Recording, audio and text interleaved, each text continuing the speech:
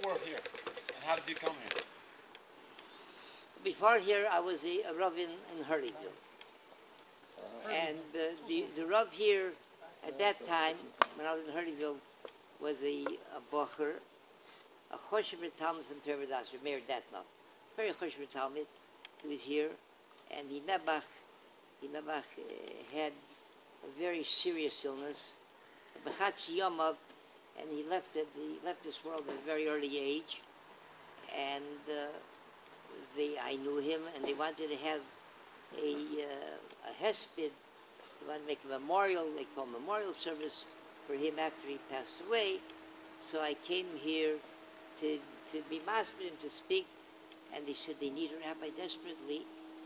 And he said, this is a bigger community than where you are. And I was having problems with living quarters there.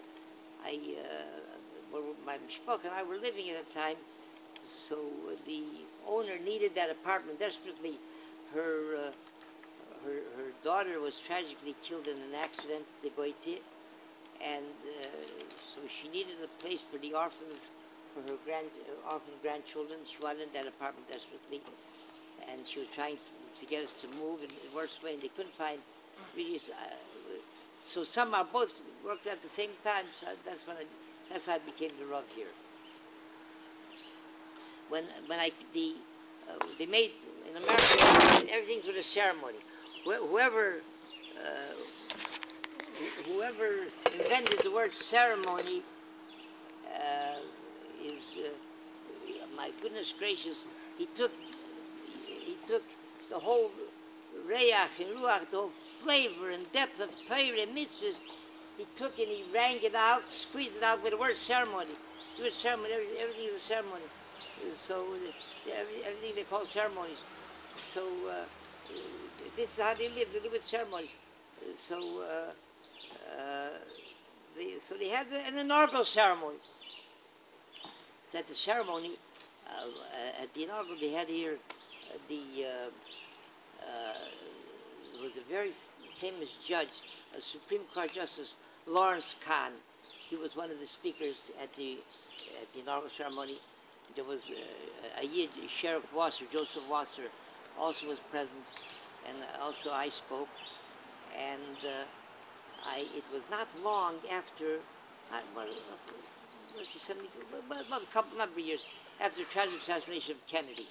So I drew a parallel very dramatically between my coming here and taking over Rabbanis, the tragedy of the P'tir of the young Rav, and between the tragic assassination of Kennedy. So I mentioned that when Lyndon Johnson, just to give you an idea of what I said, moving words, and what the response was of the president of that temple.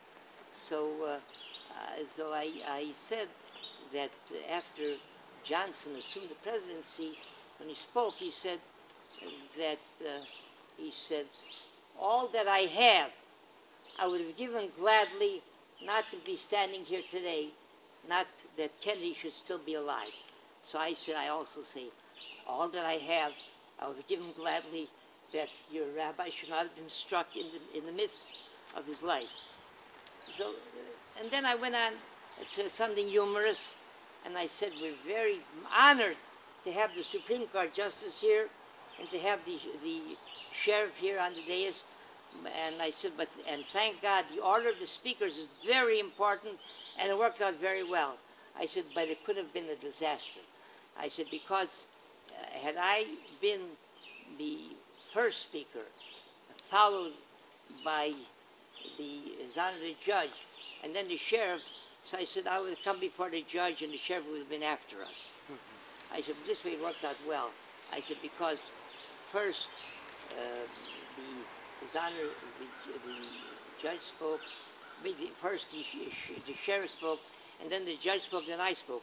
So I said, the judge came before me, and both of us were after the sheriff. So it brought out an applause. And when I finished speaking, I spoke 7 minutes. There was an applause, a continuous applause, for maybe a minute and a half. It was continuing. And then I sat down, and it continued. I felt I had to get up to acknowledge it. And I stood up, I stood for about 30, 40 seconds, and I sat down again to continue. This continued for about 3, 4 minutes. I never witnessed something in my life that they should call it that kind of response in the dress. It continued for, maybe 4 or 5 minutes. You paused. And it was a packed, there was maybe 300 people. And the next day I met the president. So I says to Mark, I said, I don't know what it was in my remarks that should bring out that kind of response. So his reply was, he said, well, Rabbi, you know, you're not really dynamic. I hope that answered your question.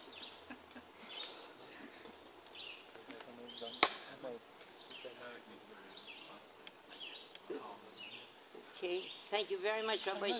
Again, you're coming, and when you arrived, just as our oil was leaving, and it made us look better than we deserved to look.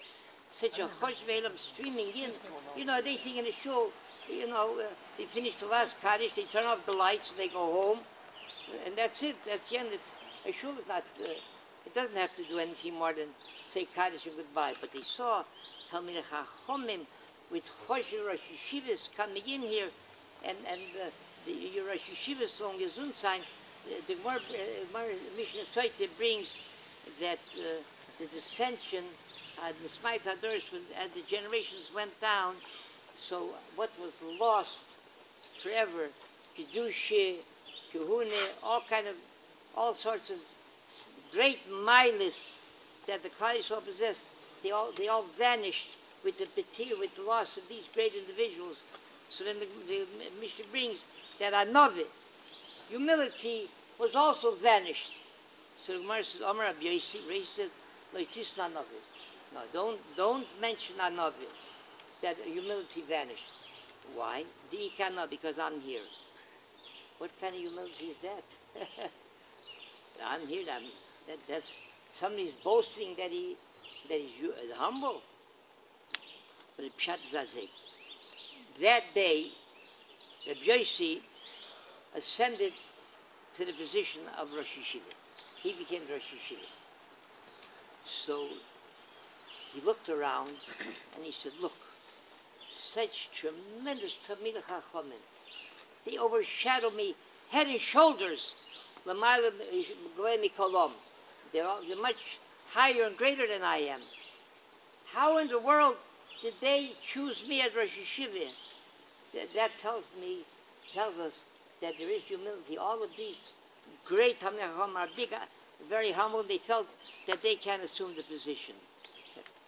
There's such humility here in Zichron Meir. Amongst all the other great milas, this is what rubs off on all the Talmid, the Anove of the great Rosh Yeshivas of your Rebbes, Rebbe Zriel, Hagoin, Reb Shimon, two big Goinim in Midas and Goinim in Torah. You're very fortunate to be exposed to have such. This is, you have here the Messiah from Sinai. That's what you have here. You have here the Messiah from Moshe, the Anivas of Moshe Rabbeinu, Ish Moshe Onav. You have here the Anivas. That's what you have here. They brought you here. I'm a small-town rabbi. What can I offer you? But the idea that they brought you here to listen to me, you can learn from this a lot. The Anove, the humility. Thank you, Rabbi. We get a picture with the Rav. Everybody wants to have a picture with the Rav. Shoot. Give me help take it. The guy in it. No, you be in it. I think it's all that